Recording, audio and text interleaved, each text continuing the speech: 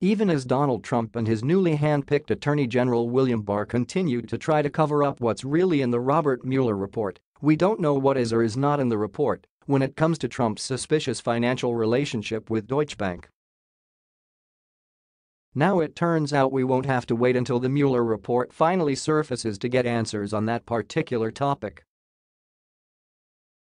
House Financial Services Committee Chairwoman Maxine Waters publicly hinted in recent weeks that Deutsche Bank has begun cooperating with her demands for Donald Trump's banking records. Today, Waters told reporters that the bank has in fact begun giving her Trump's records. It's not difficult to figure out why Deutsche Bank has begun cooperating. Waters has subpoena power thanks to the new Democratic House majority, and she can force their hand anyway. This is a major development based just on what's already widely publicly known. Deutsche Bank spent several years loaning large amounts of money to Donald Trump, even though he'd become such a bad credit risk that virtually no other bank was willing to touch him.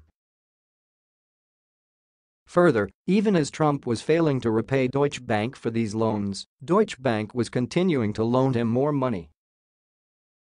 During this same time frame, Deutsche Bank was busted by the feds for having laundered billions of dollars of money between its Moscow and New York City branches.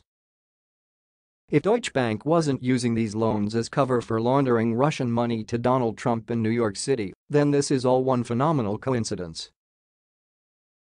Now that Maxine Waters has her hands on Trump's Deutsche Bank records, she's going to be able to give us definitive answers one way or the other in upcoming congressional hearings.